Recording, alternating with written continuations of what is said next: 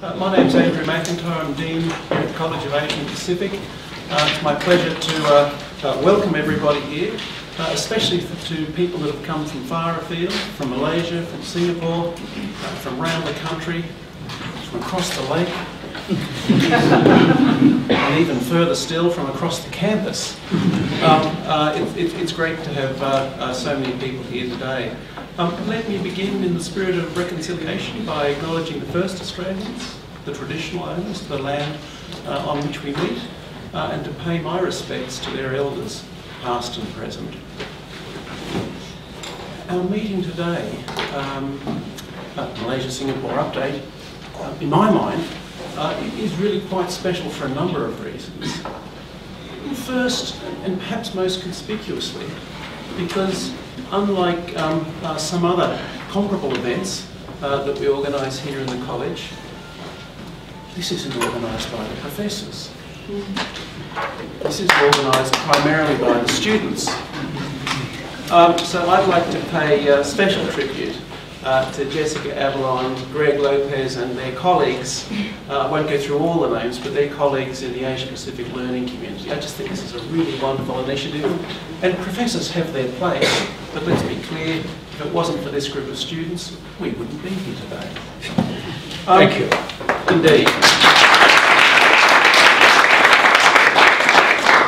Let me just also note in passing that what Jessica, Greg and their colleagues are doing today with this initiative is very much consistent with some other initiatives that are cooking across the college at the moment to try and connect up all our students, our PhD students, our master's students, our undergraduate students, with the full array of research work that goes on across the place. So this is very much in that spirit, and I'm really pleased about that.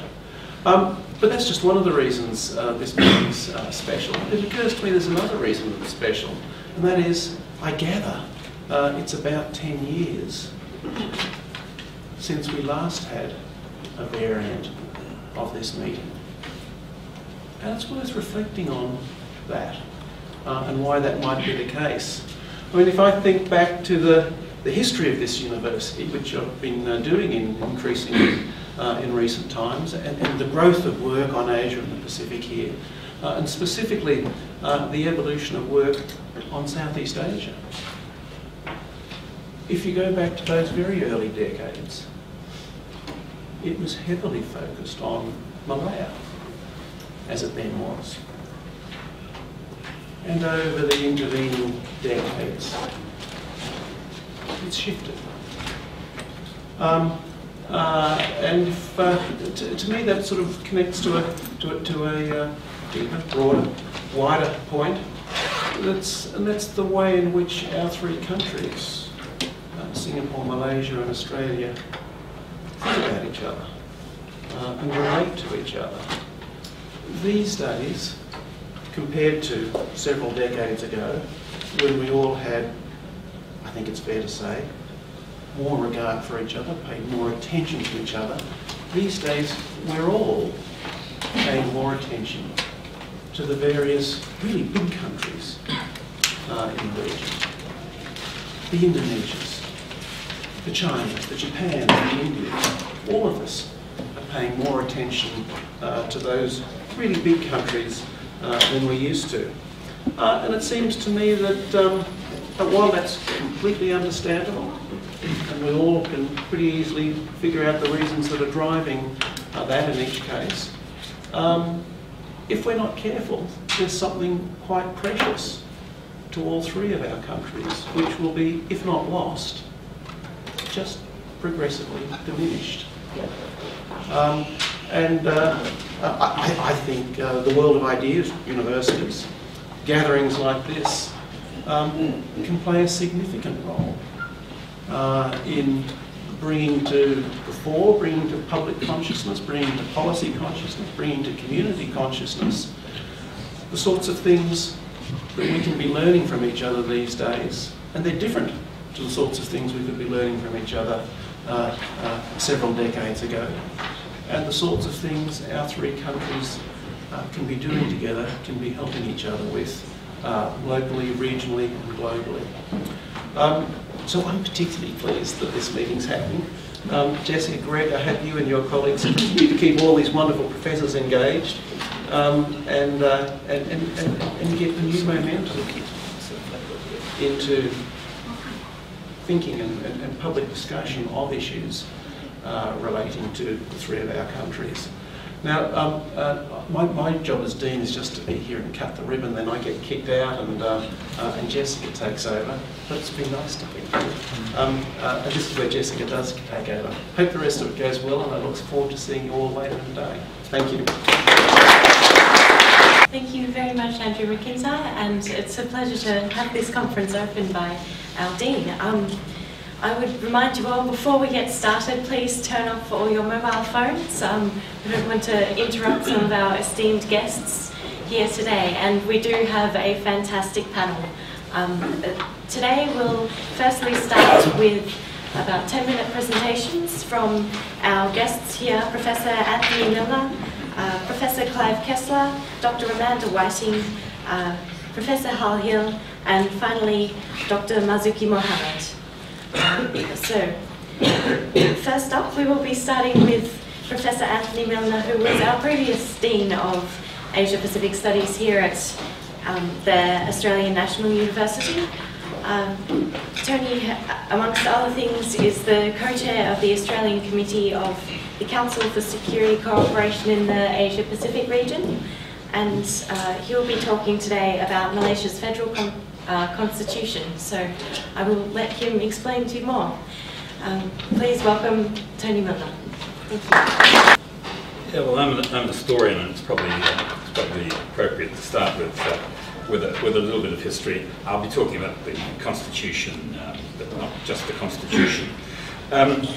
In 1957, of course, we have the beginnings of Malaya, and then expanded Malaysia in 1963. And this was still in the post-war years, when the West, especially those on the winning side in World War II, continued to have much prestige. Malaya gained independence relatively easily, relatively peacefully. It's a real contrast to other countries in Southeast Asia, especially Indonesia and Vietnam. Thus, Malaysia seemed less analytically exciting in those years, and it's surprising when you think of it, to take Andrew's point that so much research went on at the time, given that fact.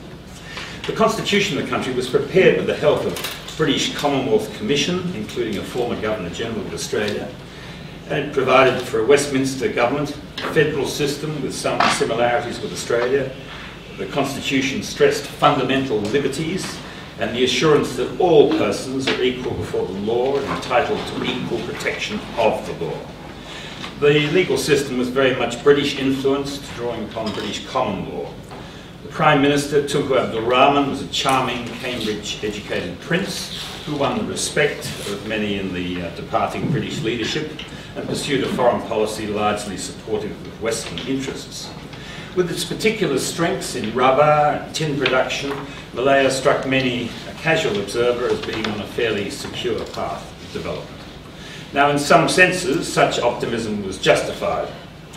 Malaya, of course, has grown from 7 million people at that stage to some 29 million now, rather bigger than Australia. Has a GDP in PPP terms, which is almost half the size of Australia's. It's the third largest economy in ASEAN. The HSBC World in 2150 survey suggests that it's going to become an economy more or less the size of Australia's by the middle of the century.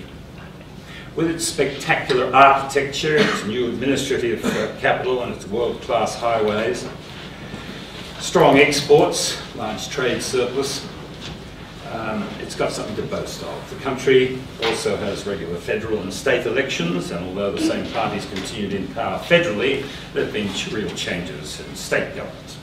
So far so good. But when we go back again to the creation of the new Malayan and new Malaysian state, when we look at the constitution of the new country more closely, there were issues and challenges. There was unfinished business, some going back to colonial period and earlier. Unfinished business that would inevitably dog the new state and that in some ways continues to be of concern today. Let me just give a few examples of that. I'll be brief. These issues might arise again in our discussion this afternoon.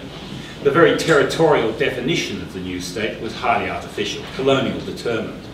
The incorporation and the separation of Singapore, the tensions with Indonesia and the Philippines over the Borneo territories, the tension too with Indonesia over cultural heritage, the suspicion operating between the Indonesian and Malaysian people, problems in southern Thailand too, all of this is shaped by arbitrary decisions, and it would be unwise to assume that the nation-building phase of Malaysian history is now complete. Looking in a little detail at the constitution of the new Malayan state, another issue for the country was and is the sharp defining of a race paradigm. Despite the talk of equality in the constitution, the special position of the Malays and the rights and privileges they're to enjoy are clearly stated. These Malays were about half the population in the 1950s, with the Chinese at 37% and the Indians at over 11%. This population mix was partly a result of immigration going back to colonial and to pre-colonial times, but also it's a product of British ideological construction. The European racial categorisation of the late 18th and the early 19th century has left its mark, and the self-definition in Malaysia as much or more than in many other countries. The struggle in the 1940s about how, not whether, how a new independent state might be constructed, the separation of Singapore, the forming of an alliance of Malay, Chinese, Indian parties, the 1969 riots, all of these are part of the Malaysian race narrative. There is continued passionate discussion today about race, including about whether the constitutional fathers intended Malay privileges to be reviewed after a period of 15 years, were the privileges intended to be temporary, just to help overcome the economic imbalance between the Malay and non-Malay communities as it was perceived. Against this view, some have spoken, particularly since the 1980s, of Malay dominance, continuing Malay dominance, Ketuaan Melayu as a continuing feature of the country.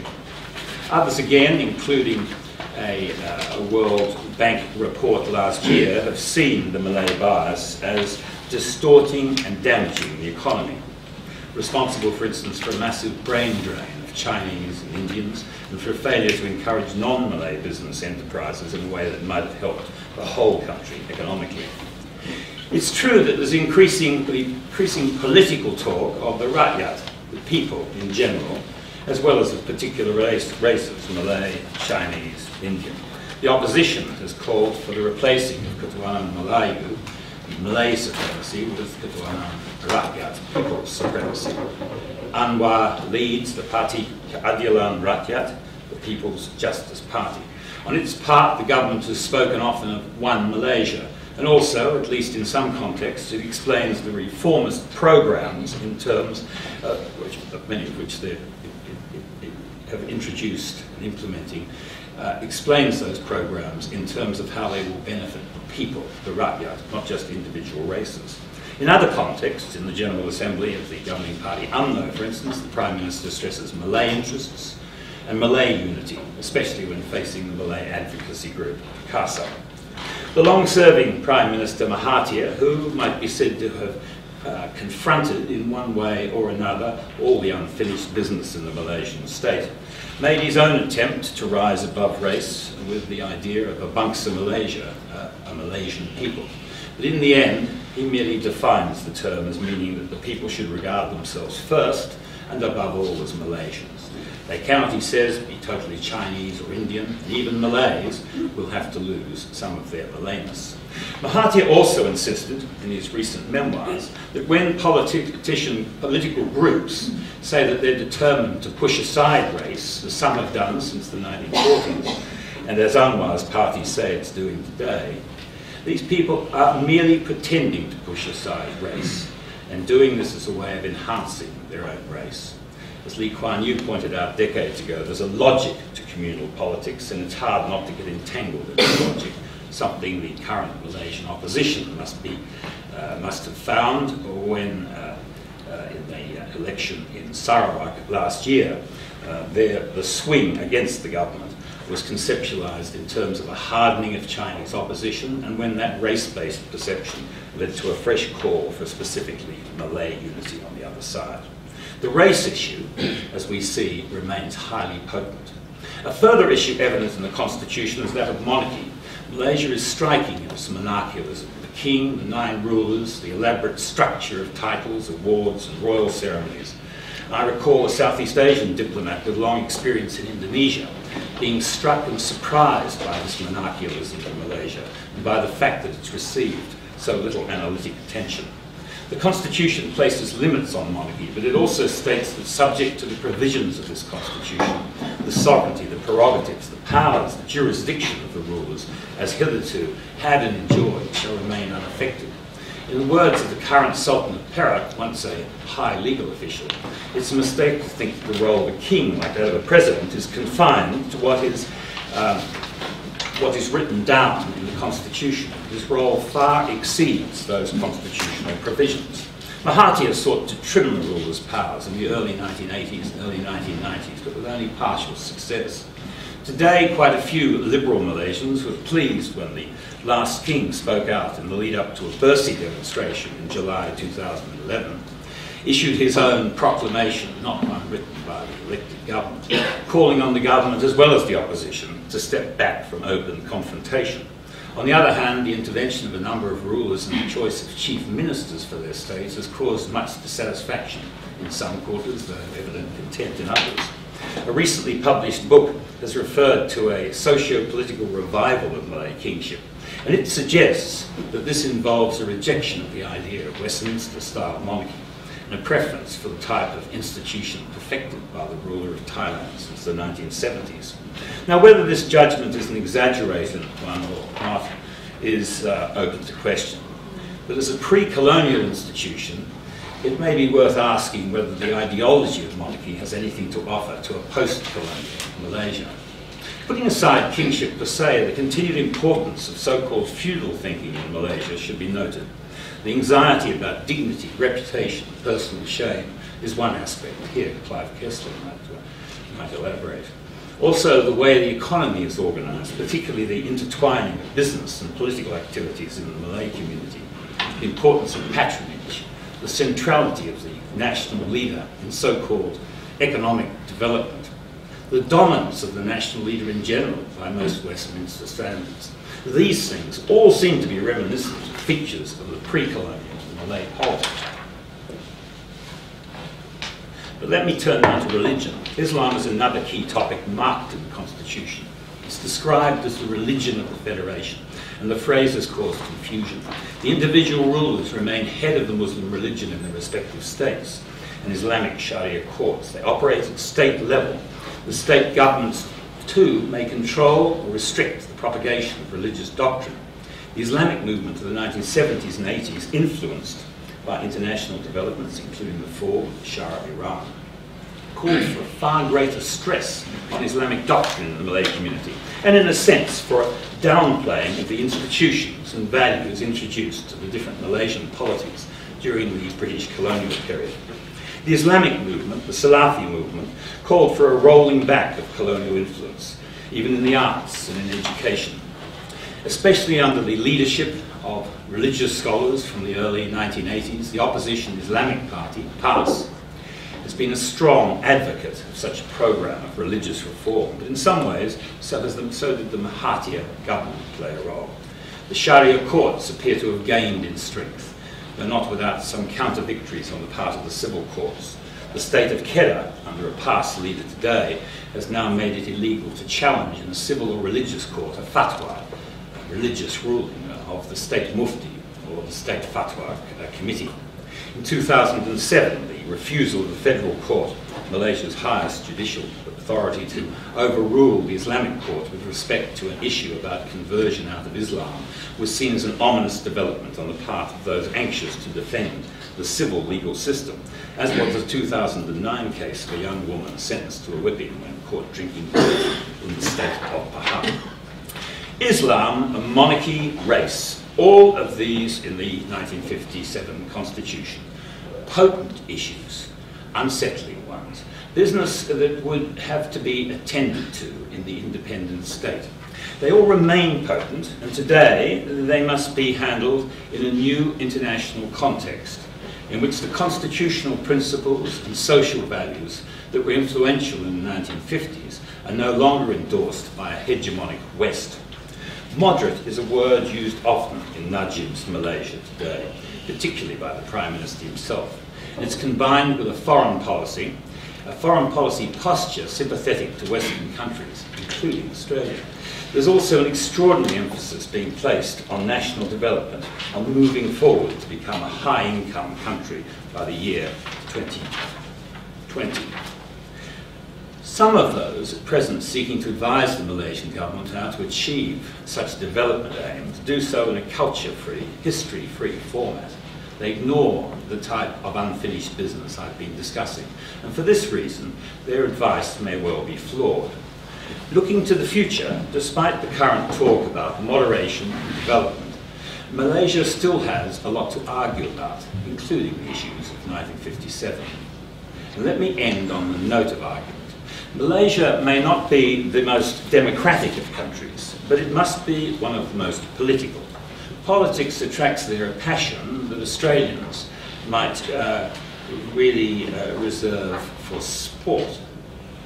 The political debate is not just about personalities and power, but also about the deeper themes which I've been discussing.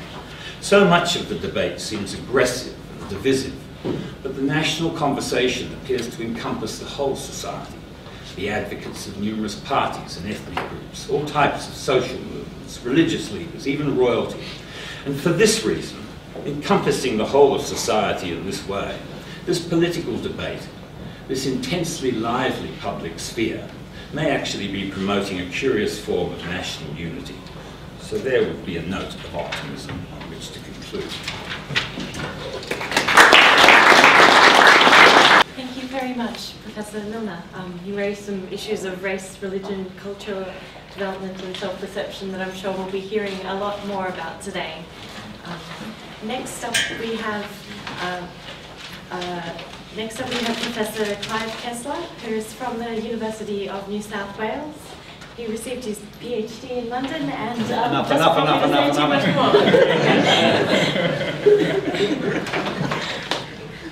Thank you, and thanks especially to Greg and the organiser of the conference. And thanks to Tony for giving the optimistic view, because I think that also needs to be heard, not that I buy it.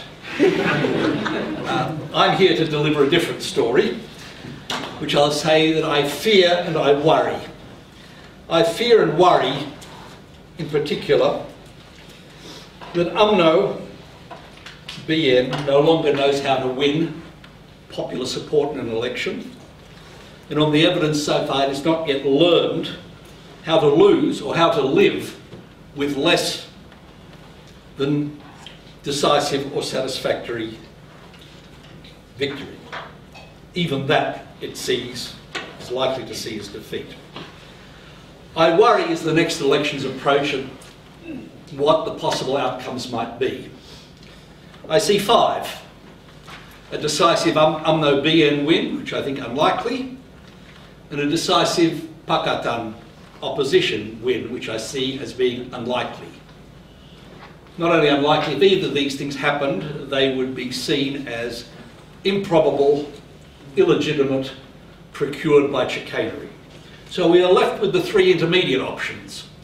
A narrow UMNO BN victory, a narrow opposition victory, which I thought extremely unlikely, but the more I've seen the UMNO BN bungling and stumbling, the less unlikely it seems to me to be.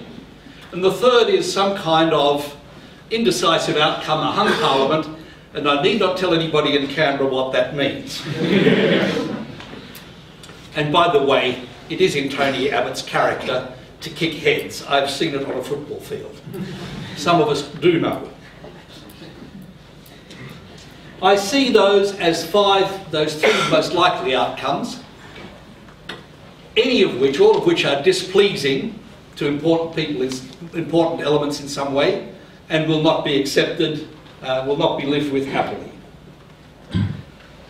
I see all of them as inherently unwelcome and dangerous for the current Prime Minister.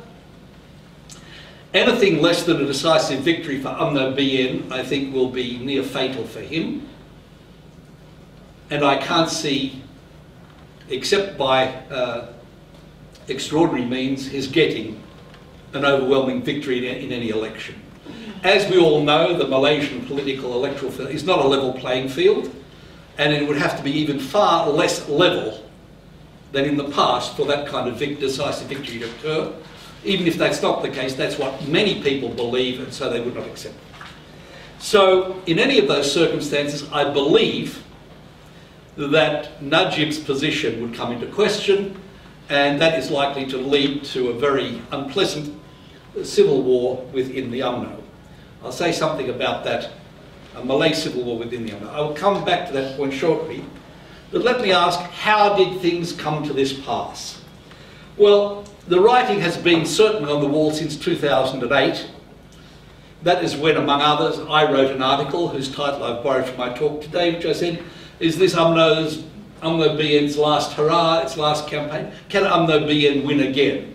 And laid out that the writing was now clearly on the wall, and that Malaysia, as before, could only effectively be governed on so far, the evidence suggested, by a government that's centred on a progressive, centrist, ethnically inclusive, potentially post-ethnic UMNO, which will require it to move to the centre, but if it sought in the short run to shore up its position with the Malay hardcore vote, then this was not a promising direction. UMNO had that challenge. I'll say why it declined, why I think it declined it.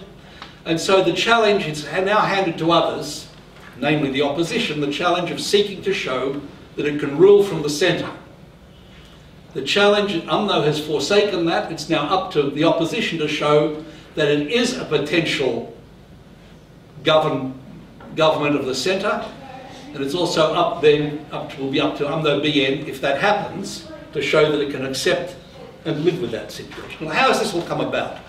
We are now facing, and have been since 2008, the end of Malaysia's second post-independence political dispensation, and we're awaiting to see what the third will be. UMNO had the chance to seize the initiative to do that, to declare what it was, but that's been history's gambit decline.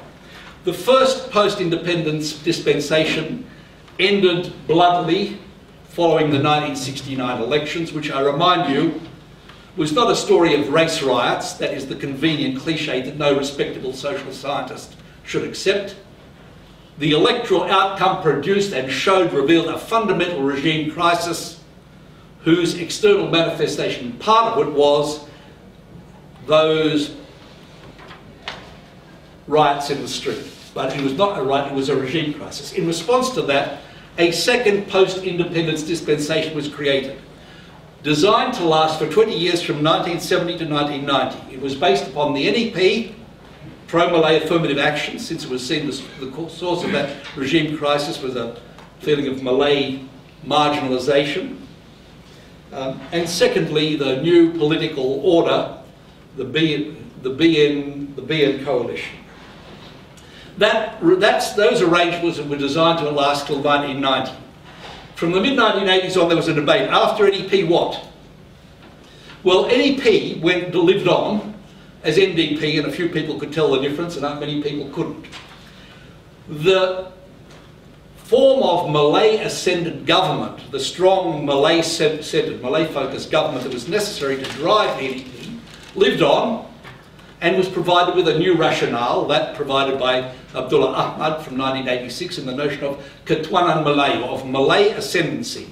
And this notion of Malay ascendancy was read back into the Constitution as if it had been there, which it had not been, and as if Malay ascendancy was part of an implied or implicit social contract, whereas the implicit social contract in the Merdeka agreements provided for something else. But that dispensation, with that, the second dispensation was extended. It was extended through the boom years until the Asian economic crisis.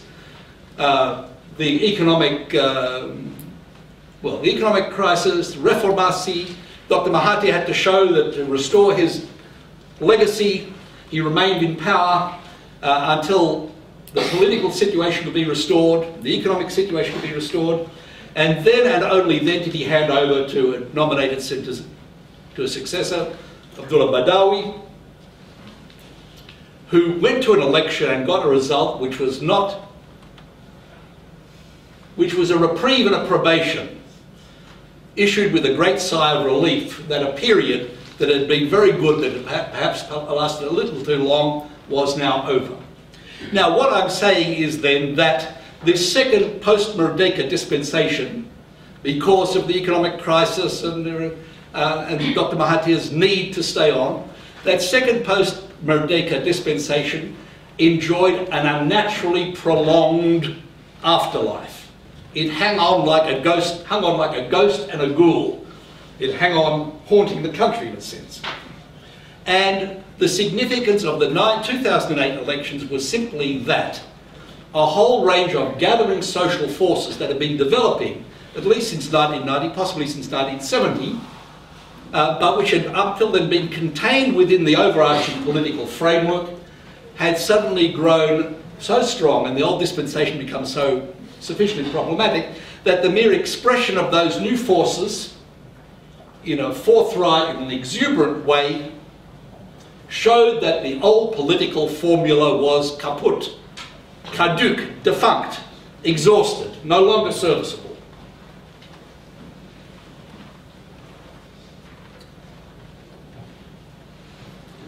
How did this happen?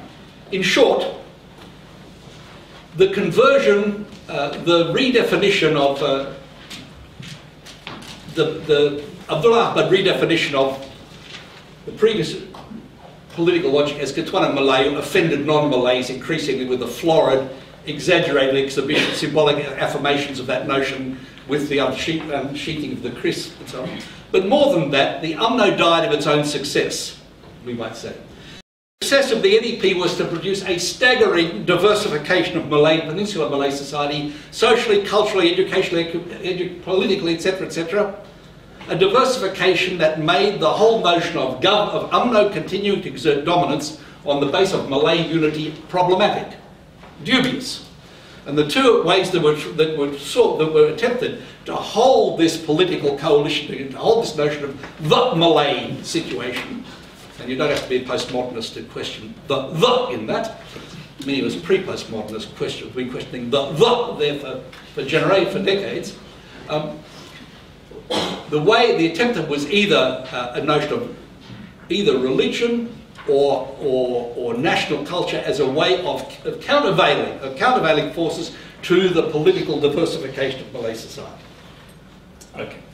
So and I wrote, this is not a surprise, I wrote about this in 1999 after the 1999 elections, that the UMNO was the Malay social base upon which UMNO based its dominance was contracting. Malay society was growing beyond its reach. That the UMNO was becoming increasingly capable of accommodating, of responding and dealing with and making its own the very social diversification that was the staggering success of its own best policies. Okay.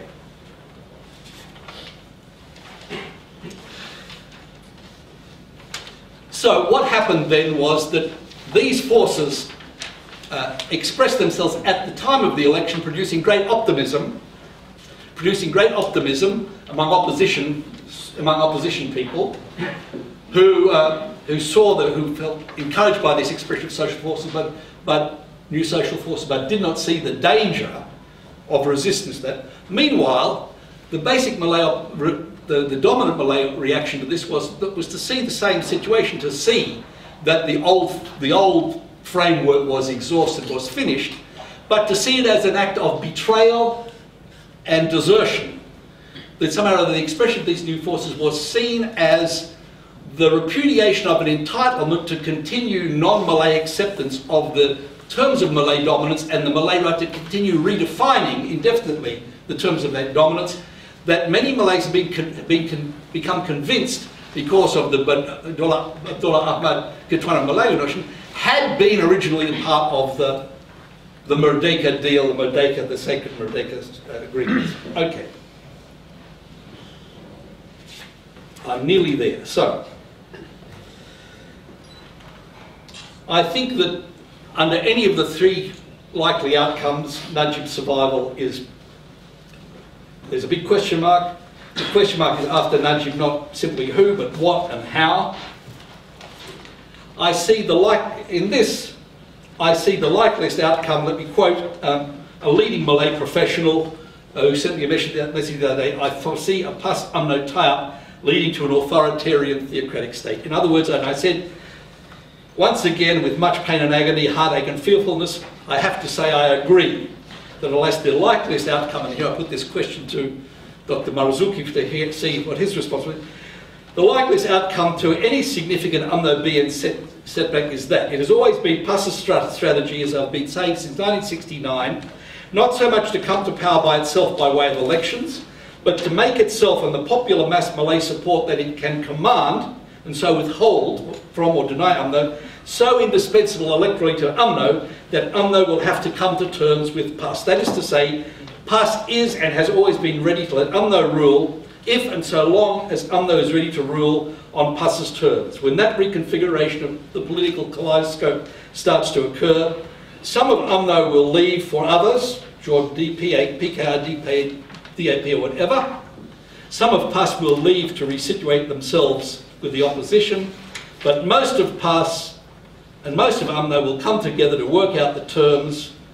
In that kind of situation, we know who will be riding high, and others presumably will have to get ready for it to adapt themselves to it.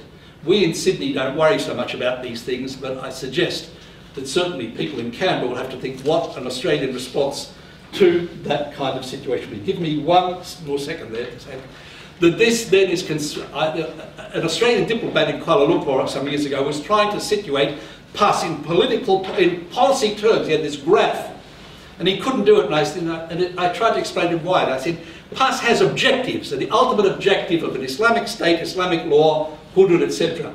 It has strategies. It is flexible. It is opportunistic, not in the pejorative sense, but in the way that evolution is opportunistic. It goes with the flow. But PAS has no policies in the middle. It will accommodate to whatever policies are needed in order to move in that kind of situation. I say that I fear for the future. I fear in particular what I can call the Tanda, to refer to the recent movie, the Tanda Putri option. This movie, if those of you don't know, is not simply, although it's that too, a revisionist attempt to rewrite what happened in 1969, nor is it simply a partisan and selective attempt to allocate responsibility.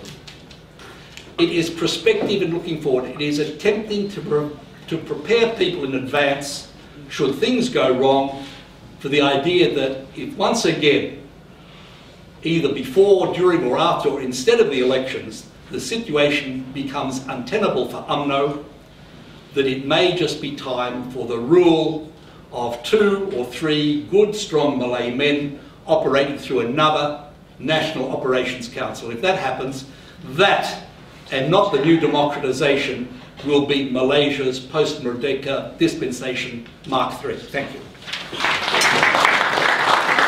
Thank you very much.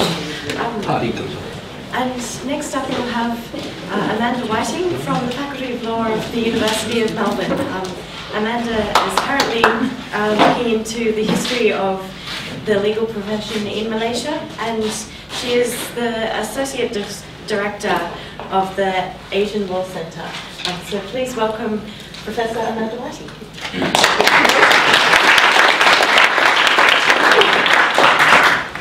Thank you very much. Yes, thank you.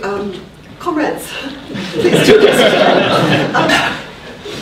I'm speaking today as a lawyer, not the historian I was trained to be, but the lawyer I've recently become. And so what I will be doing is taking you through the legal reforms, I imagine scare quotes, around reforms I'm going to speak very fast because I've written too much, and I won't be giving examples of the horror stories that I tell you, but I have a fully written paper.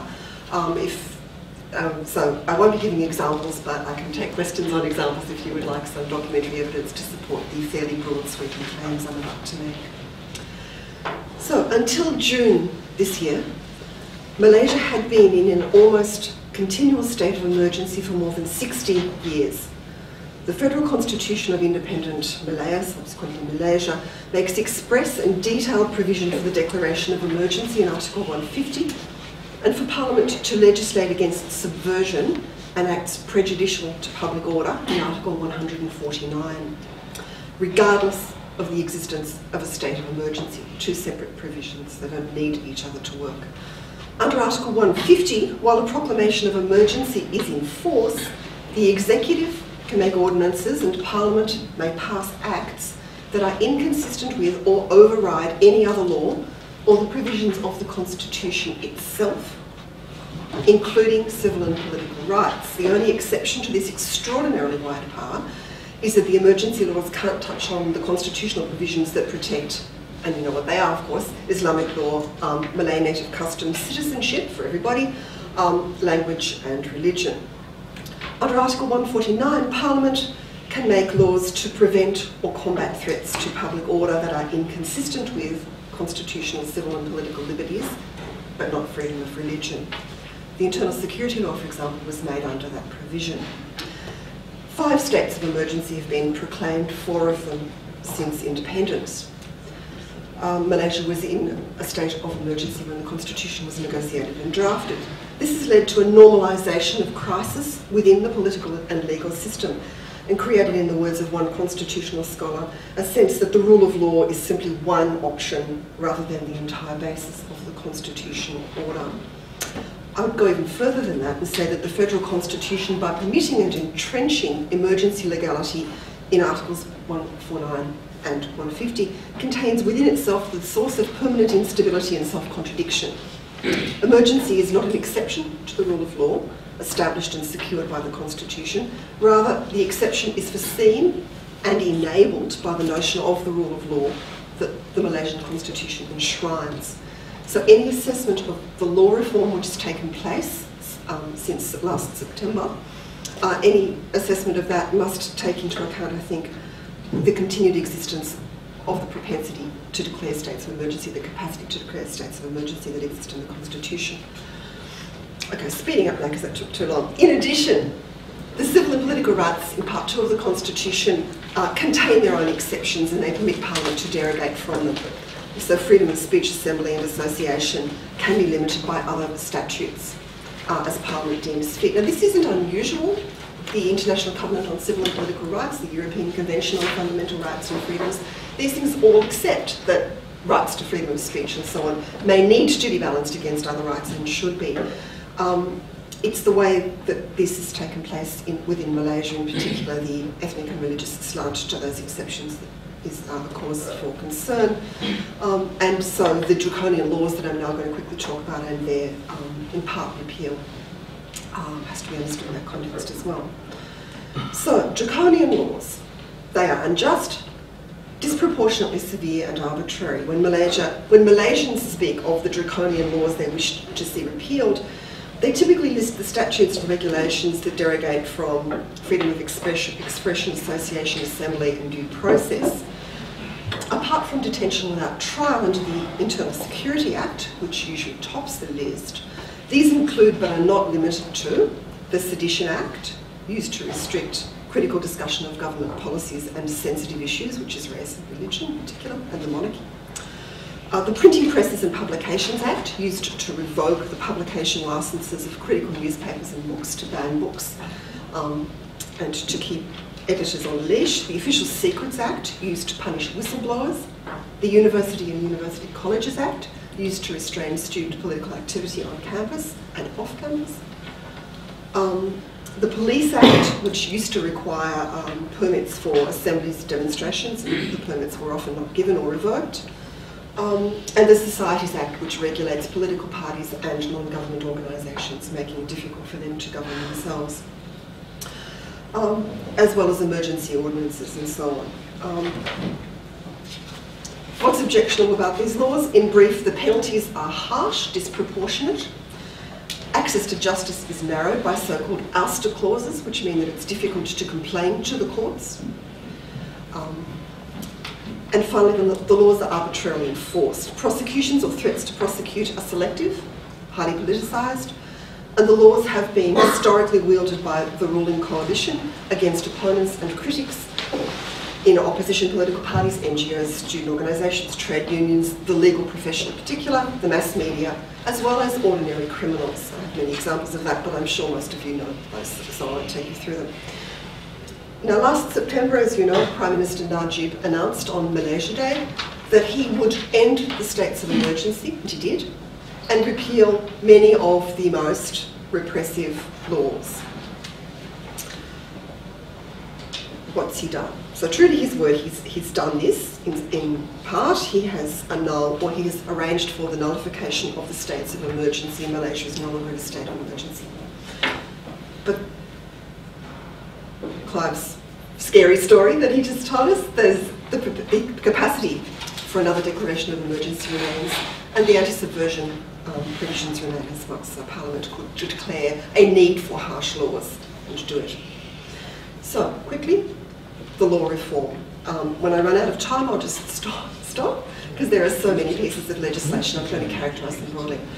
The first major piece of law reform was the Peaceful Assembly Act of 2000.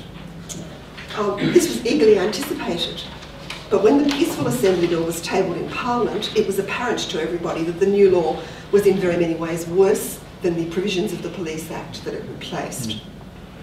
Okay? It set out even a more restrictive set of provisions.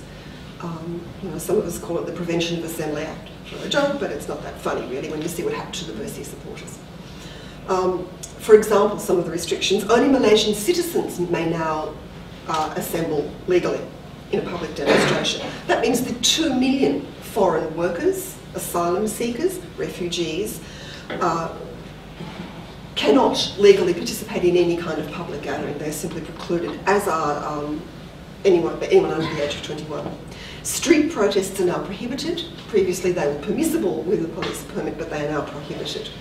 And so on and so forth. The police, the police can still put conditions, and we saw, again, I'm assuming you understand what happened with the Bersi rally recently, but the conditions can be observed, and in any case, the police capacity to overreact is still there, and we know what that looks like. Okay. The election law, there is no election law. There was an election bill, sorry, no election law reform. There was an election bill that was quickly withdrawn because it was apparent to everybody that it addressed none of the major grievances of the Bersi movement, or anybody who paid attention to the systemic corruption and maladministration of the electoral process for so long. So that's in the waiting. But in some ways, and I wonder if Bridget will agree with me, this is the most important law reform of all. If you can't actually determine in a fair and just way who your lawmakers are, who sits in the legislature, then bad laws are going to continue to be made. So, the Internal Security Act has been withdrawn. It's been replaced by something which is a little bit better. This is a line ball call here. It's a bit better, but not that much better. It's called the Security Offences Special Measures Act.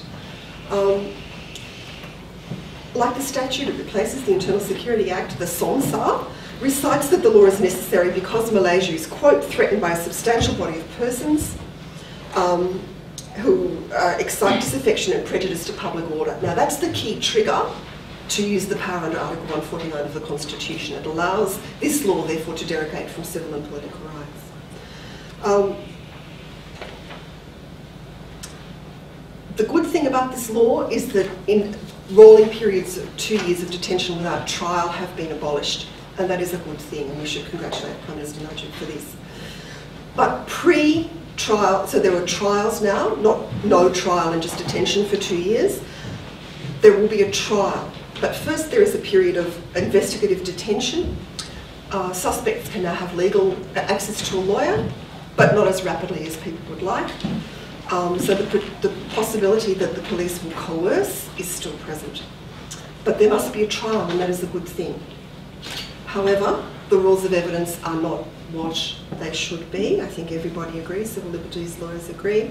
Sensitive information can be sort of withheld in the trial. Defence is given only a summary of the evidence, not the full case. It's going to be very difficult for defence lawyers and the accused to mount any kind of meaningful defence. So that and the changes to the penal code, which have brought in a new offence called the offence of acting conduct detrimental to parliamentary democracy. This and the procedures around it, all combined, have created what civil liberties lawyer Malik Imtiaz refers to as a kind of diabolical joke.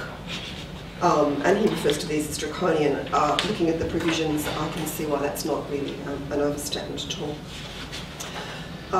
Okay, very quickly, the Printing Presses and Publications Act is something which concerns journalists, anybody, not the internet, but anybody who publishes in the press, publishes books.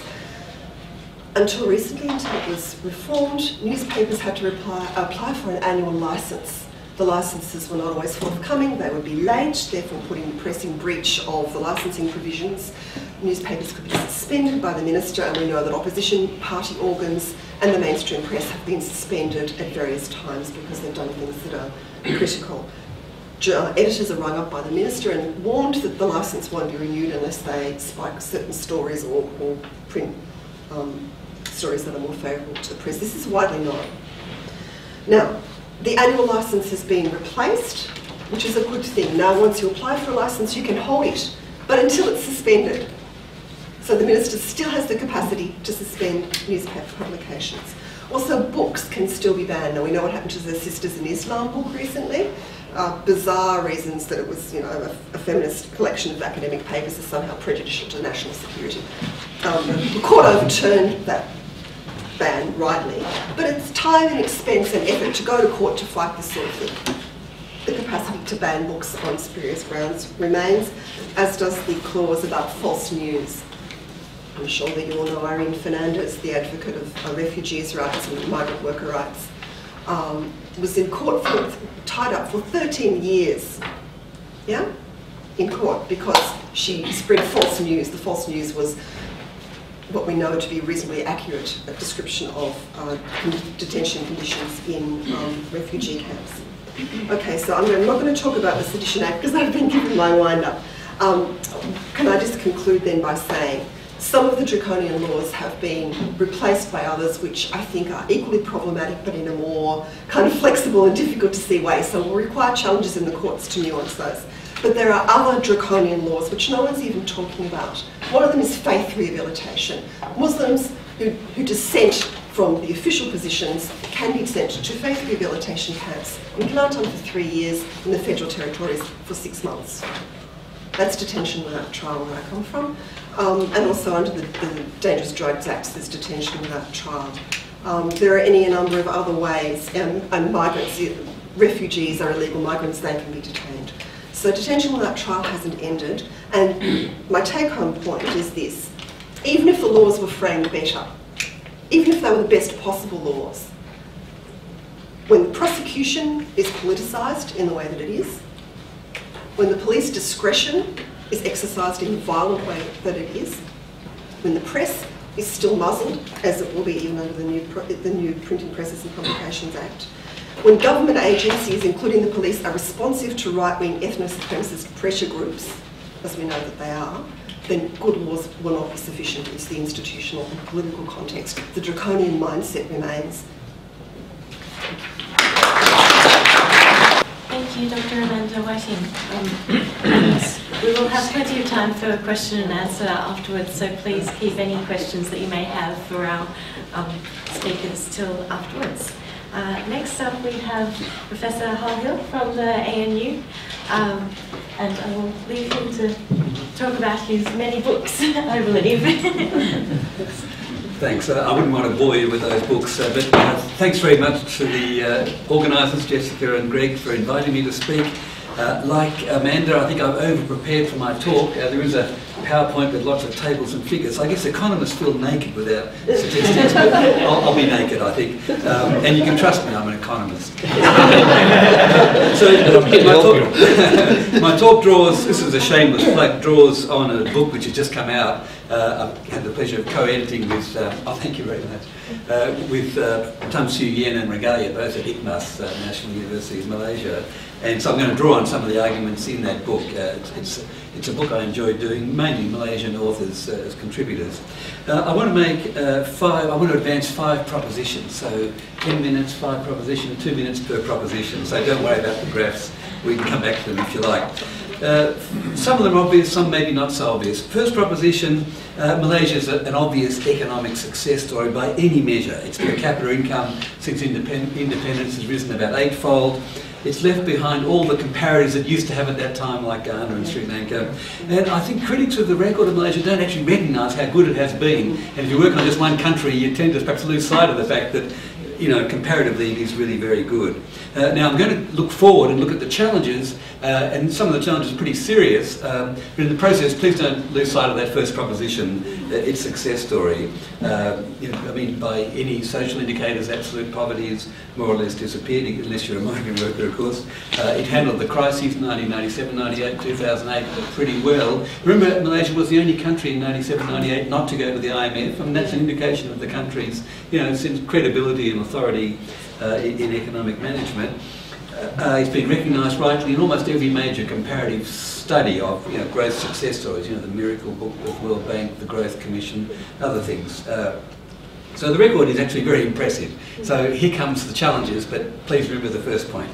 Proposition 2, Malaysia's rarely been in the stellar East Asian group. That is, looking at East Asia comparatively since about 1960, the real standouts by decade have been, you know, Japan, the 4 NIEs, China. Malaysia hasn't normally entered that group of really outstanding performers. Also, if you look at the frontier, that is, compared to the rich countries and how they've advanced, Malaysia's catching up, but not catching up as fast as it is by just looking at its growth rate. Now, maybe that's unreasonable. I mean, the only countries which are in that group of catching up really are those sort of NIEs. We thought Japan was, but clearly it's not now. China may be, but it's too early to tell. So it's doing well, but not in the stellar group. Proposition 3, something is wrong with the investment environment. If I have time to pick up one of my slides, this shows it to you. Something has happened, if you look at the grey and blue line, something has happened to investment in Malaysia since 1997-98. In other words, there's been a real investment collapse. Part of the reason is not surprising. You had a boom before 1997, and then you get a sort of bust afterwards, so you get this investment decline. But the trouble for Malaysia is it looks like it's a semi-permanent state of affairs, in the sense that the decline in investment has been more serious in Malaysia than in most of the comparator countries. So it's going to hold back growth. It's the first proximate reason why Malaysia is growing a lot slower now than it did for the period through until about 1997, except for the crisis period in 1985-86. It's not a growth collapse, by the way, it's just a slowdown, but it is a significant slowdown. Parts of the economy are doing very well. My colleague Premachandra Kaural's got a nice paper on Penang and how Penang's holding up pretty well. Our former graduate, Paul Chan, will be talking at this university next week on the private education sector, and that's doing pretty well. Lots of other things are doing quite well, but Malaysia has slowed down. And it is a middle income trap. The important point is it's a middle income trap primarily of the country's own making. The middle income trap is not a generic condition that afflicts all middle income countries. It only happens if countries aren't quick enough to adjust the policy settings. And so I think that's essentially the Malaysian story for the slowdown in both growth and investment. It's the failure to reform and keep up with the fast reforming countries in the neighbourhood. And the political economy, that seems to be very clear, is it's related to the failure to address centrally the issue of the NEP and its successors and how that's restraining the reform agenda. I mean, it's very clear if you read the NEM document that there's a terrific reform agenda outlined, very clear and very persuasive.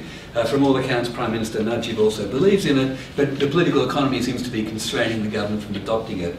So that's my proposition 3. I think there is a growth slowdown. It's nothing to do with middle income trap in general. It's to do with a policy trap which is afflicting Malaysia's current political economy environment.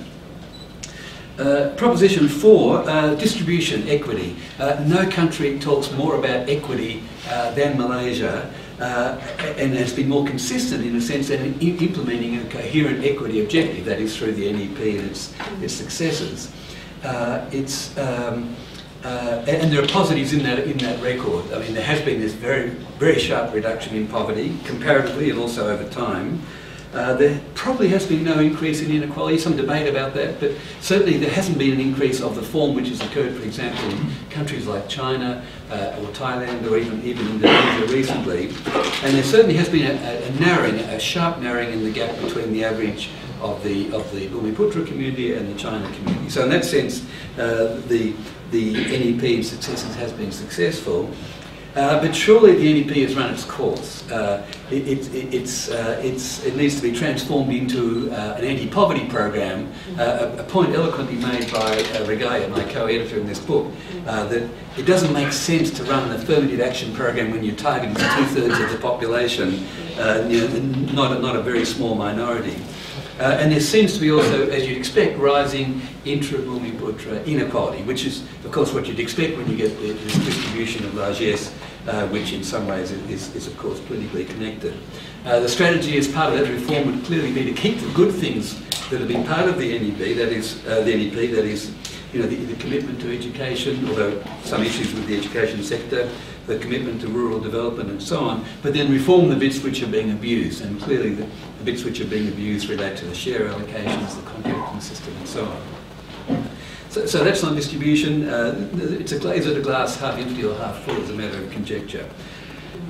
Proposition 5, and it's an important point for thinking about Malaysia's longer-term development dynamics, and it draws on an excellent chapter in the book by Suresh Narayanan and Penang, Malaysia's always been a fairly good macroeconomic manager in the sense that it's always been able to pull back and manage crises quite effectively. That was evident in 1985-86, in 1997-98, and in 2008-9.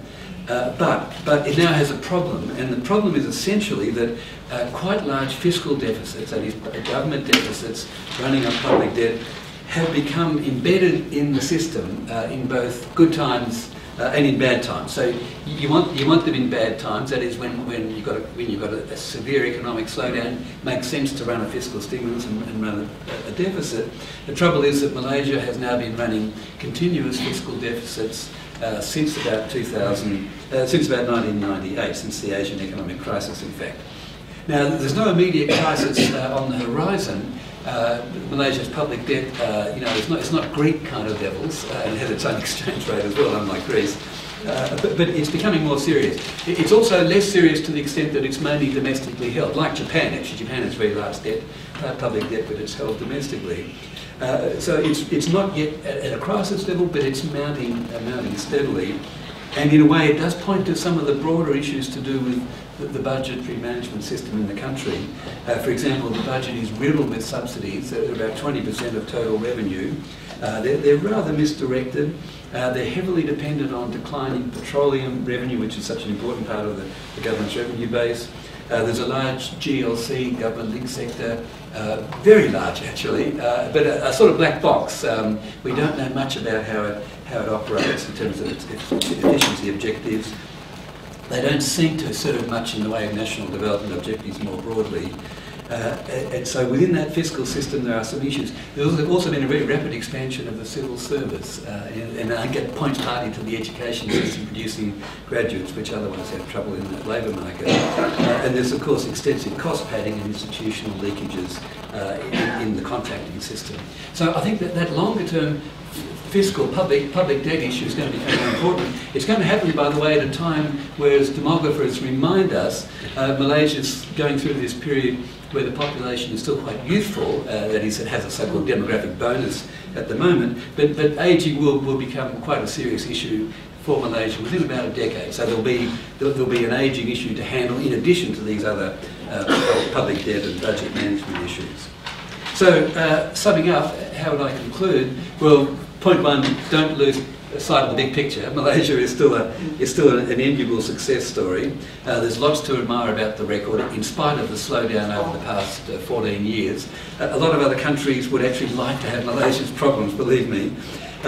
Positives about the country and its economic management, which you wouldn't want to change. You know, its openness, its good monetary policy, and central bank, Bank Negara, a very credible institution, its spending on education infrastructure. But to regain its former dynamism and to meet its 2020 graduation targets, there's going to have to be fairly major policy reform. Policy reform which is inherently difficult politically, but not all that difficult in terms of, how to, what to do on economic policy. I mean, other countries have done this sort of thing, so it's not rocket science. Interesting question also, just to leave you with, is what now would be the obvious comparator country for Malaysia, since we haven't got Ghana or Sri Lanka and the others in the mix anymore? Well, probably the most relevant country now, in fact the long term, the last 20 or 30 years, has been Thailand. Thailand and Malaysia have sort of had very similar development trajectories, albeit with very different drivers of that development, and they're both facing quite serious economic slowdown, both for political economy reasons, but of course very different political economy reasons. So it is part of the Malaysia-Thailand story, is part of Southeast Asia sort of losing its economic lustre a bit, and the success stories at the moment, don't laugh, are actually Indonesia and the Philippines. Okay, thank you. Thank you very much, Hal, for that speech. And lastly, we'll have Dr. Marzuki Mohammed, who is the Special Officer to the Deputy Prime Minister of Malaysia. And so we'll be getting more of an internal view of Malaysia. So thank you very much for coming all this way. And good morning. Thank you. First of all, I want to thank ANU for inviting me to participate in this Malaysia-Singapore trade. I'm very happy to see Professor Hurrah, my former supervisor, is here today. And well, this event is very timely for Malaysia. Well, it's for two reasons. Number one, election is just around the corner. Secondly, we just celebrated our 55 years of independence on the 31st of August. So my topic today, transformation in Malaysia, is basically to reflect what has transpired in Malaysia, economically, politically, socially, in the past 55 years. Before I do that, I think I would like to respond briefly to what Professor Kessler said just now. It's about PAS and UMNO cooperation. I think people have been talking about this for ages, for decades, after PAS left Barisan Nasional. But it didn't materialize. It never materialized. Normally when elections just around the corner, people will just talk about this, UMNO PAS and UMNO PAS. But it never materialized. Now, however, if it ever materialized, if it ever passed, we'll work with UMNO and be in the government. Now, my question is this. Even now, PAS is already in Pakatan Rakyat. PAS has been working with DAP, PAS has been working with PKR. PAS is already government in Kedah, PAS is already government in Kelantan. If we are okay with PAS working with PKR and DAP, why are we so worried PAS working with UMNO, MIC, MCA, PPP, and all Barisan Nasional component parties? Why? I don't think that there will be major abrupt change if that ever happened. It's not that tomorrow there will be suddenly a theocratic republic of Islamic Theocratic Republic of Malaysia. No? I don't think so. PAS has been ruling Kelantan and now Kedah. Well, they still conform to that democratic constitution. The constitution is there. PAS respects constitution. And I don't think PAS will implement Urdu. I doubt it. So that will be my response to Professor Kessler's. But don't ask me whether there will be PAS or UMNO, post-electoral PAS, UMNO, cooperation or whatnot. This is very mysterious. We even don't know. Even though we are in that black box. Black box is always mysterious. But within that black box, there are so many small boxes that has a mysterious face. So I don't dare to give a comment on that. But if that happened for me, there is no reason for Australia to be worried. Things will be as it is. There will be normalcy. Now come back to my topic of discussion today. That's transformation in Malaysia. If you look back 55 years ago, and we can see that Malaysia today is totally different from Malaya then. You look, say, for example, in terms of education. Back then, less than half of Malaysian population went to school or get formal schooling. But now, talk about primary enrollment, it's near universal level of 96%. Literacy rate, about half of Malaysian population then were illiterate. But now you talk about adult literacy is about 93%. You talk about teenage literacy is 99%. I don't know where that 1% goes, but it's 99%. And you talk about economy, I think Professor Orhi just shows the graph just now, compared to, in terms of eradication of poverty, for example, and we did pretty well. During the independence,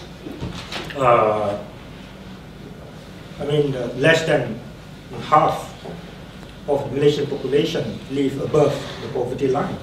But now we talk about hardcore poverty, it is less than 4%. It is a great achievement. And you look at politics. Yeah, you look at in 1955, you have Dr. Amanda just now talked about a lot of emergency laws, emergency rules. You have ISA, Sedition Act. All these are the legacy of the British colonial rule. Well, at that time, as we all know, the threat of communist insurgency, well, in terms of the ethnic relations, there's always this, what we call this, the possibility of ethnic conflicts and violence. And more importantly, the communist threat that the law is there. I did my PhD thesis, Professor Hurrah was the supervisor. My topic is law and political control. We think that law control politics. But now I think I doubt it. I doubt that law can control politics. Right? Say, for example, now, when the government decided to do away with what? The Restricted Residence Act. Previously, when you do something wrong, it's very difficult for the authority to prove it. You just put them, restricted residence. Normally they are criminals, suspected criminals. Put, say, for example, in remote areas. But today, in Malaysia, you go to Malaysia, very hard to find remote areas. They're connected with Wi-Fi. They can even communicate with each other. So do you think that law, Restricted Residence Act, is the law to control? I mean, in that case, it's a criminal activities. But politics as well. You think that 60 days detention under ISA can control politics? I don't think so. So, partly because of this thinking on the part of the government, when Prime Minister Najib took over, and the first statement he made was, the day government knows best is over. That means the government no longer monopolizes wisdom. The government no longer monopolizes wisdom. Of course, in the 60s, in the 70s, you have this strong government, rapid growth kind of model. You need a strong government. The government take lead in the development process. You have a state-led economic development. You have to control labor. You have to control student movement. And you have all those laws. But nowadays, I would say that because of the the result of this social and economic progress that has been there over the past 55 years, we find that Malaysians now are more educated, the middle class is expanding. Then you need a new thinking, you need a new way of managing the government and the society. Well, these laws become exhausted already. So when Prime Minister announced the abolition of ISA to be replaced with a law that basically deals with a real threat to national security. I mean, we need that kind of law. There must be strike a balance between, number one, human rights and civil liberties. But number two, you also have to balance it with the need for to protect the citizens from all sorts of threat, the need to maintain peace and security. There must be a balance between the two. So if I say, for example, really controls politics, if say, for example, Barisan National Government today rule the country because of these ammunitions at its disposal, then certainly you will find after ISA was not there, the government will not be there. The government is still there. Now, what does this changes? I would say that the political, the social, the economic the changes that unfold within the society. What is the real impact does it make to the way the government handles things? I would say that the government has to be responsive to people's wishes and demands. When I talk about government in Malaysia now, it's not only Barisan National Government. You have also state governments which are ruled by the opposition and political parties at the federal level. So when I say the government must be responsive, it's not only Barisan National Government has to be responsive, but also the Pakatan's governments in Selangor, in Kedah, in Kelantan, in Penang. They also have to be transparent, they also have to be more open, they also have to take into consideration the various factors, the various voices coming from the society. And I give an example how this particular process of changes in the society that cause of, say for example, that lead the government to more or less change the way that it worked. Yesterday, the Prime Minister launched the National Education Blueprint. Previously, it could be that 20 or 30 over people sit down and come up with a plan to be rolled out for the whole country. Probably will take about 2 weeks, 3 weeks, 4 weeks, or even months to do that blueprint, master plan. But in the process of coming up with this National Education Blueprint, it involved national dialogues. About thousands of people coming to town halls meetings, giving their views about our education system and how our education system should be in the future. And all this has to be taken into consideration. Not to mention about hundreds of memorandums coming from organizations. On the one hand, you have Dong Jiaozong coming up with memorandums. On the other hand, you have Perkasa coming up with their own memorandums. And giving their views about what our education system should be. And the government is promised to be more responsive. The government that promised to put people first. Of course, you have to look at all these views coming up from the people and from within the society. So it changed the way the government work. It changed the way the policy is made. It changed the way the politics is perceived by the people and by those in the government. And I will say that this process has driven not only the society but also the government in a more democratic direction. Of course, there are a lot more to be done. The changes doesn't happen in 1 or 2 days, but the process has started. So with that, I end my presentation, and a lot more will come during the question and answer session, I guess. Thank you very much.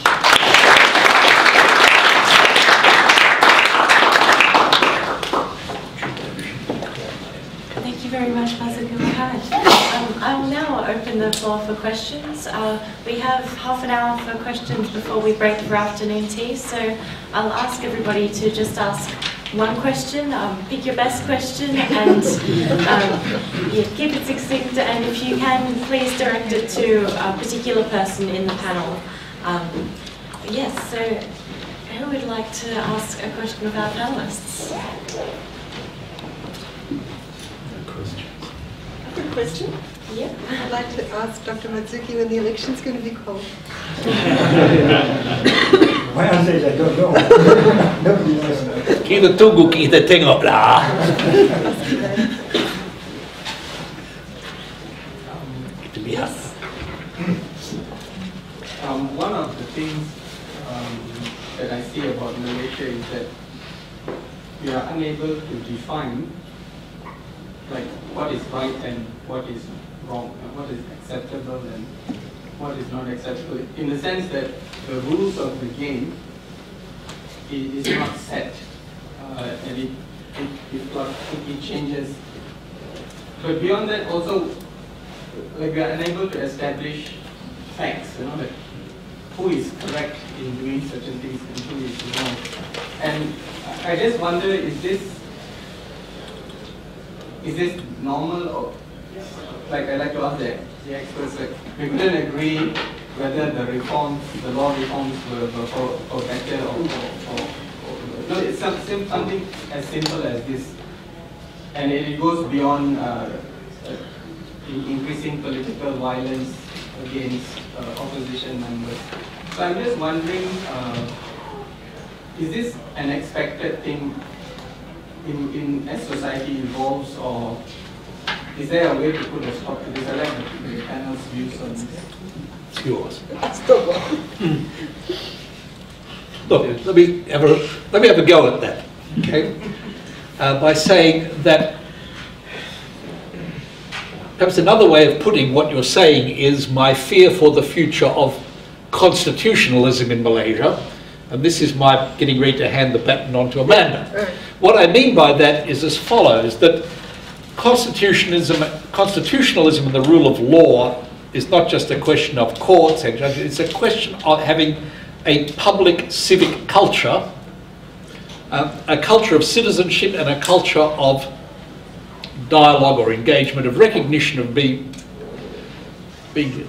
What worries me about, one of the things that worries me about Malaysia at the moment is that not only that there's this absence of this public dialogue. Yes, Tony's right. All these different voices are being heard in Malaysia. They're talking past one another and shouting at one another and basically impugning and repudiating and disvalidating, morally abhorring one another. That is not a national conversation. And that's why.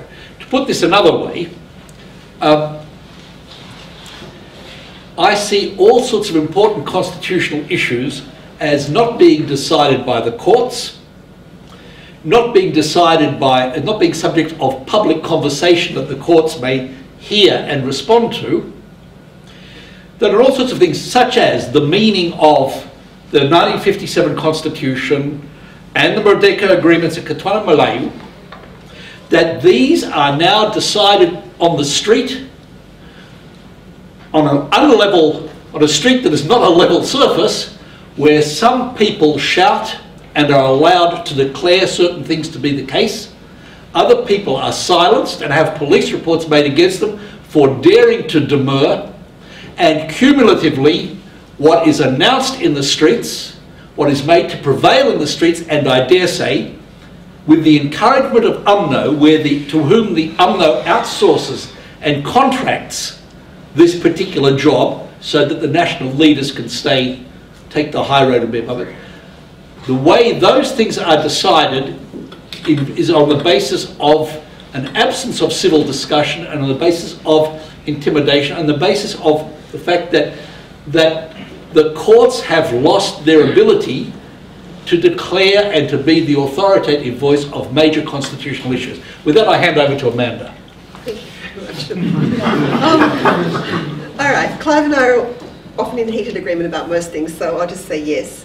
But what I'd like to say something slightly different in response, which is that I think that Dr. Matsuki and I are actually in heated agreement about one point, or something he said several times, that law can't control politics. Now, what I take, please correct me if I'm wrong, but what I take you to mean is to endorse what Prime Minister Najib said, when he said we're getting rid of the ISA and like it's of no use anymore. We misused it in the past, but we can't use it this way now. We're getting rid of the Restricted Residencies Act because these people have all got cell phones. We can't internally banish people we don't like, or triads or whoever, because they can all be in contact with each other anyway. So technologically these laws are redundant.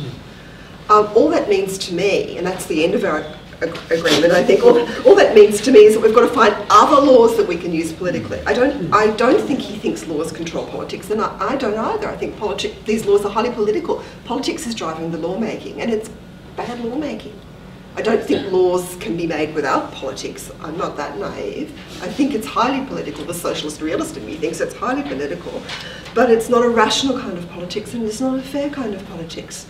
And I don't think that there's been sufficient consultation in the legal transformation. So I'm heartened when you say that this education revolution has involved many consultation papers and points of view that's so important for the future of your country, which I also love. That's fantastic, I'm really pleased.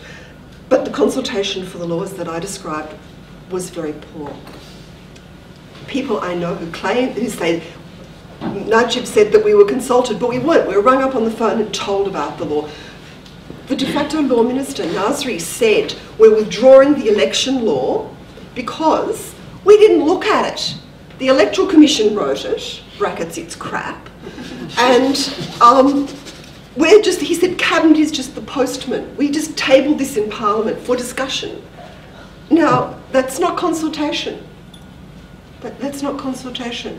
Suhakam, the National Human Rights Commission, said they weren't shown any laws before they were tabled because they were shown the Peaceful Assembly Bill and they said, no, this isn't fair, this isn't right, it doesn't conform to anything, it's worse than the old law. The government was offended, so they claim that they have not been shown. Now, unless they lie, they've also not been shown. There's no consultation in the lawmaking process. Until that gets better, you can't even have a conversation about the rules of conversation. That's what I think is going on. Can I make a comment, come back to your question for a minute? Because I thought that's a really good question. What's right, what's wrong? And it's a very simple question. But what's the criteria we bring to bear when we're looking at Malaysia? What are the models, the paradigms, and even when you take what's a civilised discourse? Where do you get your notions of a civilised discourse and judge the debates that go on within Malaysia? So I think, the follow-up question to that is the changing geopolitical context in which we're making these judgments, is that relevant? Will the sort of criteria we've been using for quite some time continue to apply in the next decades?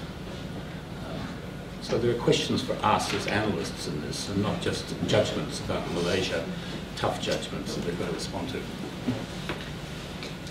Yes. If I can respond. Yes. Just quickly on the consultation process. Well, it's not true that there is no consultation at all. There are consultations, but at different levels and different degrees of consultation. You see, say for example, education transformation. It involves about 15,000 of people coming in the town halls all over the countries, different states. There are people coming in through what I call this focus group discussions and memorandums and whatnot. So in the end, it's about 50,000 people involved in the process. And when the Prime Minister unveiled the blueprint yesterday, the consultation process is still ongoing. It is just a preliminary report where people can see what is there and they can give their feedback whether they think it is good or not. So this is just a whole process of, like what I said just now, a different way that the government works. The government has to be responsive to the people, engage to the people. Our experience, the government is that when you start engaging early, then you can reduce the problem later. The problem is when there is no engagement, then you put the policy there, and there will be some in Malay they call it rumah siap tukul masih berbunyi, pahat masih berbunyi. That means you got a policy there, but you still hear voices unhappy with that policy or not. But it's a new way of doing things. We go to the people and see what the people want, see their views, and we come up with the policy. So, and on Greg's question, I think there are different sets of views in the society. Of course, the society is very diverse. I think in the socio-legal context, you talk about legal meanings. What you think is right must not be perceived as right by others. This is quite natural in the society. But when it comes to a democratic government or democratic society or system, then you have to go to the process. If the majority think that this is right, then it becomes law. It becomes a policy. So let's not be judgmental at the very beginning. You have to go through the process, and of course, when you talk about the government, you have the constitution as the guiding principles. So whatever you do must not, be contrary to the principles of the constitution, the spirits, the intent, and the letter of the constitution, right? And even if the parliament do something which is construed as not in line with the constitution, you still have the court. Let's say, for example, the ISA. If previously judicial review is only for on procedural matters. But with the new ISA, you can bring habeas corpus, and you can also, the detainee can also bring to the court to review not only the procedural matters, but also the substantive matters of the detention. So I think this is a great, great change, great improvement. And what more, I talked to those who work on this, and what they say. This is a great test on power, because the government has the power, and you want to do away with the power. And this is a great thing. People who doesn't have the power, they can talk about sun, moon, and stars, but they can't do anything. But the Barisan National Government have the power. It is in the law, but say we don't need this law anymore. So for me, this is I look at it from a positive perspective. Probably this glass is whether it is half full or half empty. I would like to say it's half full, or almost full. This glass, of course, very empty. So this is just a process. When I talk about transformation, and it just happens in 5 decades after independence, right? So for me, it's a great achievement. Just first a question in the middle here. Thanks, Raj. Tony, earlier in your presentation, you hinted that Malaysia's international borders might be subject to change in the foreseeable future. Was that a serious suggestion? And if so, in what circumstances do you think those changes might take place? I don't think I said that clearly at all, Robert. But, it was an implication rather than a... I said that I thought the nation building we couldn't assume was over and done with. I think what's going on at the moment with Singapore is very interesting, isn't it? The Iskandar. I don't know if anybody here knows more about the Iskandar project than I do, but I suspect that it's really very interesting development. just as the Singapore relations with Batam, etc., is interesting. For all the talk about the preoccupation with sovereignty in Southeast Asia and how that holds up ASEAN and stops ASEAN developing well, at one level there's a sort of a relaxed view of sovereignty, isn't there? Indonesians accepting Singapore currency, those islands in Indonesia. The growth triangles seem to me to be an interesting development, which again haven't had enough analysis. In some ways, I just would not take for granted that we have these units are all firmly in place. I also think it's quite interesting the role of the cities in the region, the centres in the region. Interesting to see how that develops too. Southeast Asia, marked not so much by territorial borders, perhaps looking ahead, as by some great and spectacular cities. With a great deal of people movement around us. I don't mean they'll redraw the borders necessarily, but in real life, the borders are redrawn. Is that enough of an answer? A reversion to the exemplary centre model. Well, it's a bit around, isn't it? Singapore clearly likes it. That small one. Yeah. 1, 2, and then 3. Tony, you said that politics in Malaysia arouses sort of passions that I might associate with football in Australia. I think it's actually probably a pretty good analogy, because the role of football supporters is to be a supporter, and the role of the rakyat is to be a supporter. And there is this, what I'm alluding to is, there is this very personal sort of form of allegiance that permeates all of politics in Malaysia. And you can see it in the political dynasties, of course. Prime ministers will often be related to each other and that sort of thing. Also, I remembered, we heard a list of 5 state governments that are held by the opposition at the moment. There was a 5th, and it fell by defections. And other splits in UMNO have been handled by defections and redefections, and there was speculation that the East Malaysian Barisan parties might defect to Anwar at one point.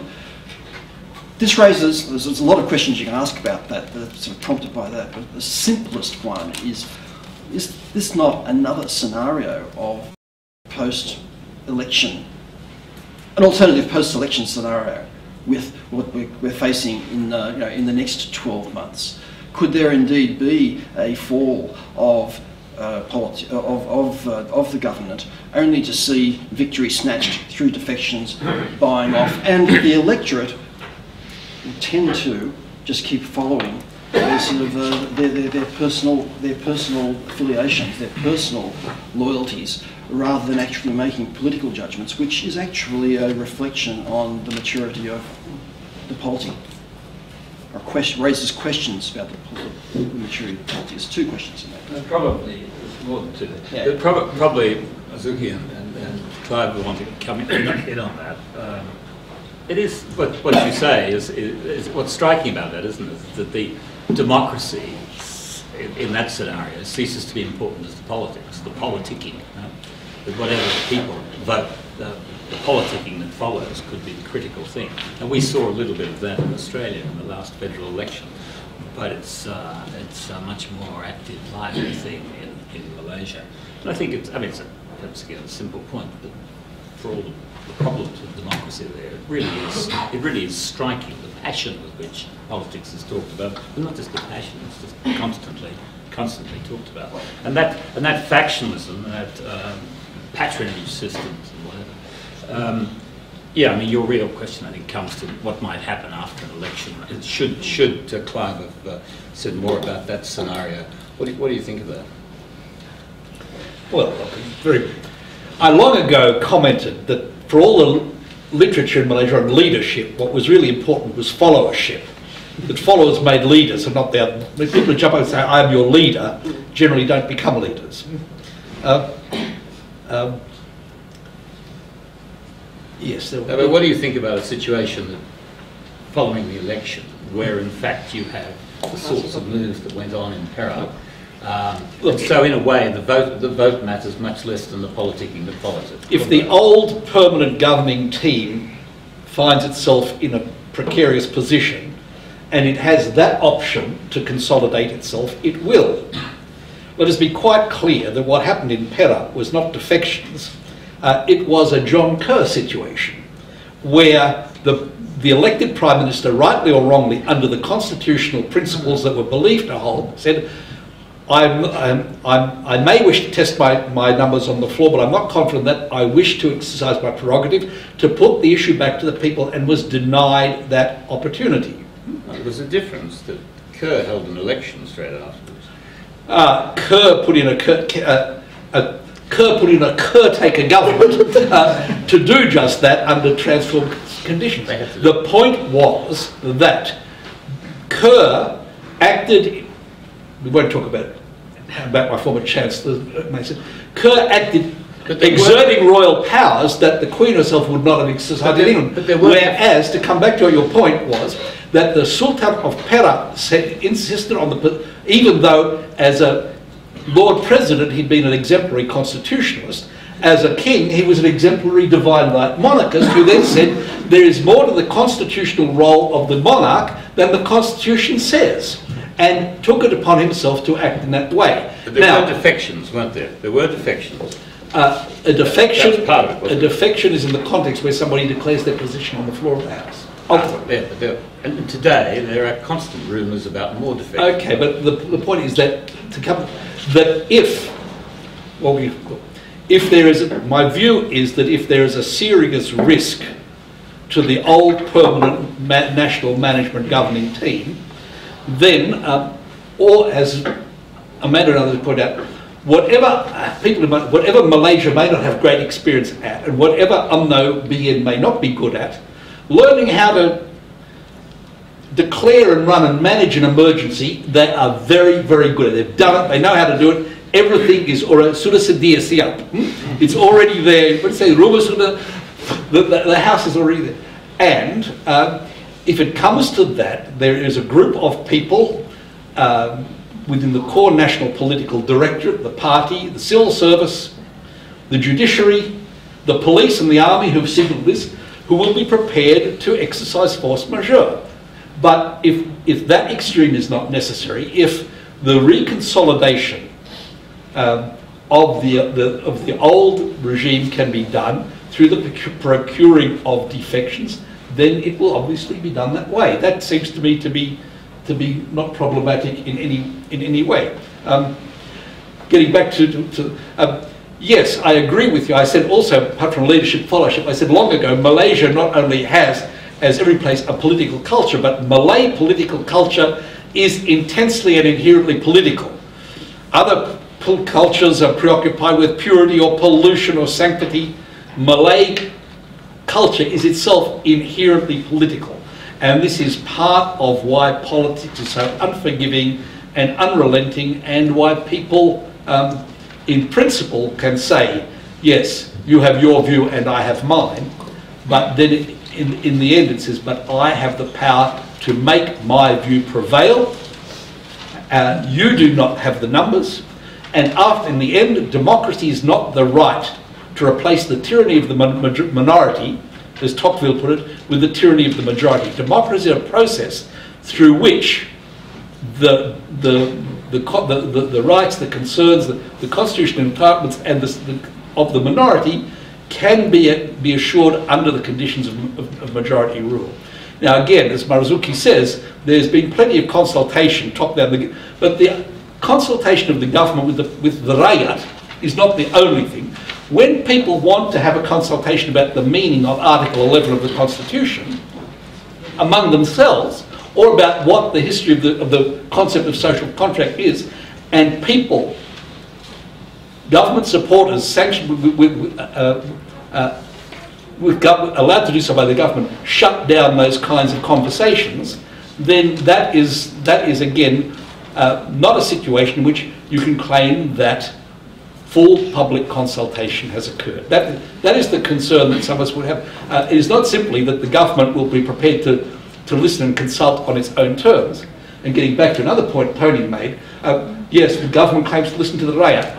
As I pointed out in another context, very clearly, No, they claim to be serving them. very clearly in 1982, following the election, you went around and you saw, you know, it was the era of 2M optimism, and there were all the pictures of Mahathir, Pombela Rakyat. And in the West Coast, that meant one thing, and the posters on the East Coast looked different, read different, and the Rakyat was not the people in Germany, the Rakyat was the Malay Rakyat. And that inherent ambiguity in the meaning of the term Rakyat, the way that's played out politically, is essential, is critical to the whole political process in Malaysia. That systematic ambiguity. Sorry. And Marzuki will want to answer that. Can I just respond just very quickly to what Professor Kessler said just now? I mean, it is more complex than that. It's just not numbers when you are the majority race, you got a majority number in parliament and you can get everything that you want. It's not just as simple as that. I just give an example. Even though that the Chinese is what do you call this? I won't say minority. It's a very large number of Chinese and also Indians in the country. You look at the Chinese education, for example. The government spends about 2.4 billion annually, specifically for the SJKCs, the Chinese type primary schools. Now, you should say that numbers determine everything. You know, it's like a zero-sum game. Politics is about who gets what, when, and how. Then the Malays will get everything because UMNO got number in parliament. No, the government doesn't listen always to Perkasa. Right? You will say, even now, I would say that the term Malay dominance is a bit outdated now. Because in the process of consultation, you consult from Dong Jiao Zong to Perkasa. And in between, there are a lot of other social, non-governmental organizations, individuals that have a say in policy making. So in the end, when you come up with a certain policy, you neither listen to Dong Zong, you neither listen to Perkasa. Because you have to come up with a reasonable one. Right? So numbers alone doesn't make the government, what we call this, having absolute power and absolute, what we call this, choice to do what the government likes. So it is more, for me, it is more complicated, it is more complex than what Professor Kessler trying to portray just now. So I think we need to look at Malaysian politics more closely in order to make what we call this more sensible and reasonable judgment of what's going on in the country. As someone involved in the policy making, in the process of policy making, I know the intricacies. I'm not saying that I know everything, but the process is not as easy as you know, we portray it to be. And I would say that UMNO that doesn't always have its own way on doing things. Still have to consult MCA, still have to consult MIC, still have to consult PPP in coming up with what I call this, whatever decisions that the Barisan National government want to do. And I'm sure on the other side of the political fence, also the same. So that is just my quick response to what you said just now. We might have a final quick question from Bridget Bush. I wanted to actually ask a question to Hal. I enjoyed your presentation tremendously. There were two things that I thought were noticeably missing in your discussion. One was the issue of corruption. And the second issue was the issue of the populist measures. You kind of were backhanded talking about the debt, but we've seen in the last 2 years a kind of regional trend of a lot of populist initiatives, but particularly in Malaysia, as we've had election primers and budgets for the last 2 years. And I wanted to ask you whether or not you thought these things were part of the kind of the challenges. And in a sense, I also wanted to kind of draw your attention to a very important and I think quite serious report that's come out in the last couple months by the Household Survey of 2009, which really shows the inequalities have widened sharply, which I think is a little bit different in your presentation. And I think it's a very good report. Well, thanks, Richard. I'm not a Malaysia specialist, so anyone else feel free to answer this kind of question. On the corruption issue, what's new is I suppose the question I have. I mean, if you look at these comparative rankings of Transparency International, the World Bank, World Governance Indicators, I suppose you put Malaysia's about where you'd expect it to be. That is, it's not bad. It's about where its per capita income is, in fact. So, I guess what's the new angle in particular, which is interesting? I mean, if you were to stand back and think about Malaysia and corruption, what would you think of the parameters which are important?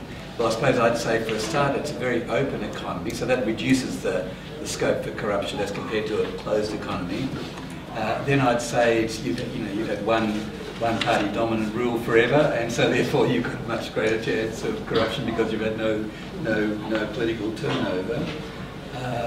And you've got a media which I suppose is somewhat controlled, and therefore checks and balances and the legal system and so on. But I'm just not sure what's the new angle which is relevant. And so I don't have anything particular to comment on. On the populist measures, well, I think that's part of the budget issue. I alluded, I only had 10 minutes, so I had to go through this very quickly, but I think the budget, there is a serious problem with Malaysia's budget, not a crisis, but as I mentioned, there are these embedded deficits which just occur all the time in times of economic prosperity and in times of crises. So I don't see anything really new in that, other than the fact that it has been on the economic agenda since 1998, and it doesn't seem as though the federal government is able to get rid of the problems. I guess the contracting system has basically been embedded in Malaysia's political economy since 1971 or earlier, so there's nothing really new there. The GLCs, as an outsider, sort of worry me because they're so large and they're sort of everywhere, and they don't seem to be subject to sort of the checks. I mean, as I understand it, in the new competition law, the GLCs are really outside it. So, yeah.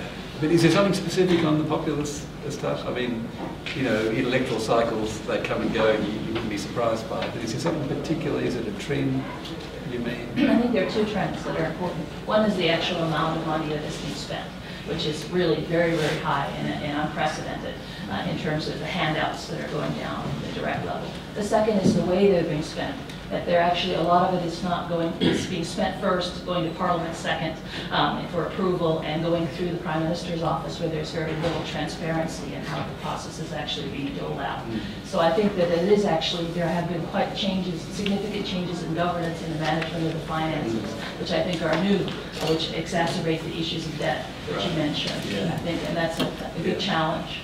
Well, one striking feature of Malaysia, just thinking comparatively, is we know, for example, its infrastructure is really good comparatively, and we know that infrastructure is everywhere, Australia of course included, is a corruption-prone activity.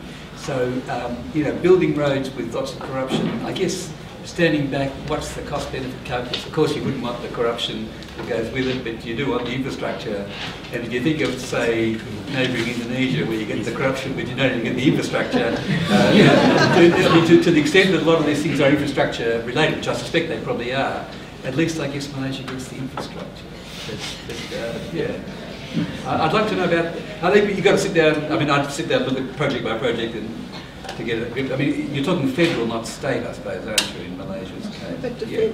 So the main point, I guess, is Malaysia, as I see it, has this sort of looming fiscal problem. Not a crisis, but a problem, and that's consistent. That sort of behaviour is consistent with that, I guess. Thank you very much, and I think we will have to wrap it up there.